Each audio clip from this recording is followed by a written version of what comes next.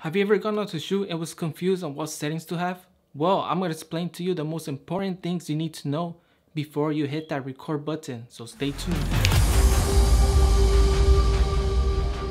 What's up guys, if you're new here, I'm Mauricio. If you're interested in filmmaking, photography, you've come to the right place. So make sure you hit that like button down there. So in this video, I'm going to tell you some things you need to know before you press that record button. We're going to talk about frame rate, white balance, picture profile, shutter speed, ISO, what your subject is, setting focus, composition, and camera movement. So the first category we're going to talk about is frame rate. Whether you want to shoot at 24, 60 frames per second, ask yourself this: are you planning on slowing it down? If so, shoot at 60. But if you're not planning on slowing it down, then shoot at 24. Second on the list is white balance.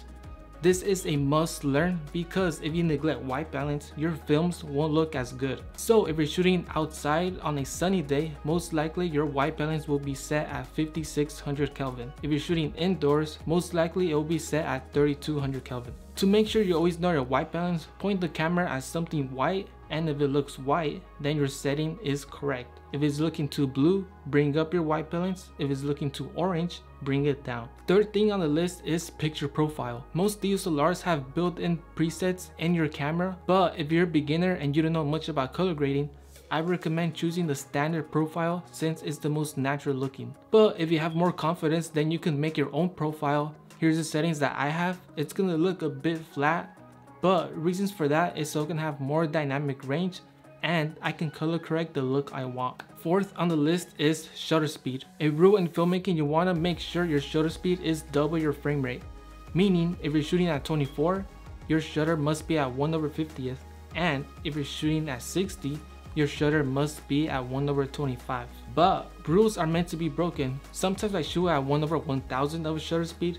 Reason for that is because I want to keep my aperture as low as possible to have that depth of field. Which brings me to the fifth thing on this list, which is aperture. I always keep my aperture as low as possible because I like having that background blur. But in scenarios when I bring up my aperture is when I shoot landscape because I want everything to be in focus. Sixth on the list is ISO. You want to keep your ISO as low as possible because if you bring up your ISO, it will cause noise and grain and the quality is not going to look so great. Seventh on this list is subject. What do you want your viewers to focus on? Whether that's a person, a lake, building, tree, animal, whatever. You gotta make sure what your main focus is.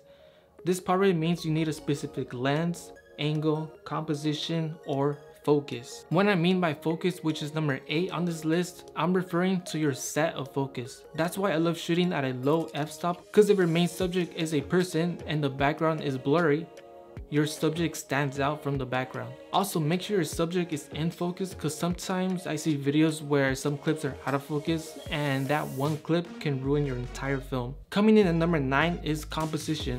This is probably the main reason why your films look amateur and not professional. Whether you're using the rule of thirds, leading lines, natural frames, or patterns and repetition, you gotta make sure you have a strong reason why you chose a specific composed image to make your shot look stunning.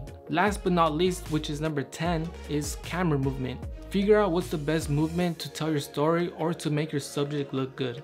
Alright, now that we got all that covered, let's take it to the real world and see the settings I chose for this specific scene.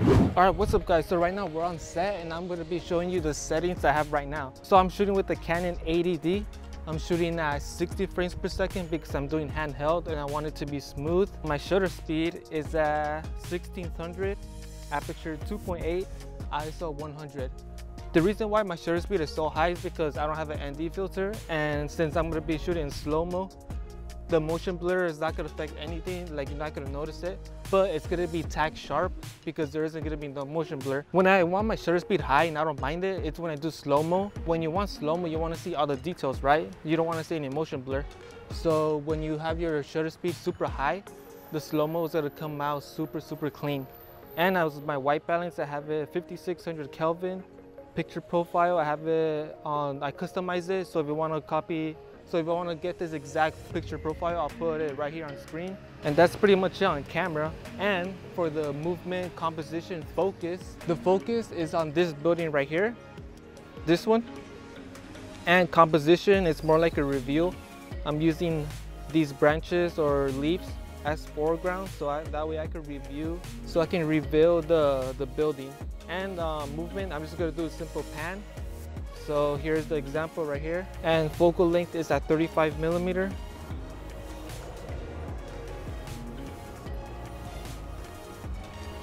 And also I could zoom in a little bit closer to 50 millimeter, and I could get a much closer shot. I'm using the rule of thirds. I'm placing the branches on the left side, and then the right side I'm placing my subject, which is this building. And I'm gonna shoot at a 50 millimeter focal length. So I wanna make sure the building is on the right side. And I could also go wider at 17 millimeter.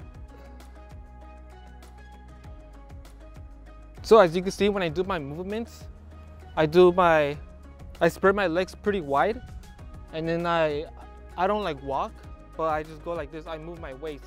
So for example, right here, like that. That's how you get the smooth shots. This is why composition is very important, because this is what makes your films look professional, not amateur. So I'm gonna show you a couple of examples on composition and why I chose that particular composition, and I'm gonna like overlay some lines so that way you can see. So here we go.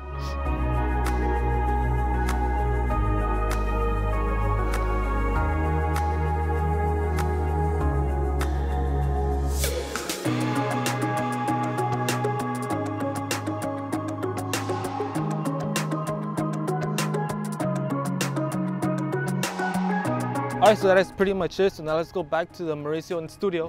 Alright, I hope now that you watch this video, you feel more confident when choosing the right settings when you're out shooting. If you want to make your films more cinematic, I created 6 LUTs for Premiere Pro. It's only 10 bucks, and the link will be down in the description below. So if you learned something out of this video, make sure you like, subscribe, and I'm out.